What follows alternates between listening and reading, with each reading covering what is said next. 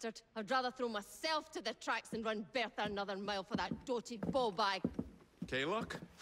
He's left the station. Mel. Hello, fancy pants. And who might you I'm two Evie be? Fry, and this is my brother, Jacob Fry. Pleased to meet you.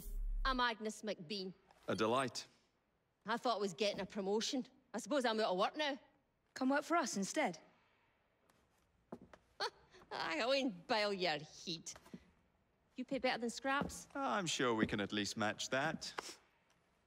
Then may I present to you Agnes and Bertha, lady and locomotive, at your service. I'll be in the next car. A hideout on the rails? What an excellent idea. Yes, it all worked out rather well. Now, I would like to follow up a lead on... Jacob?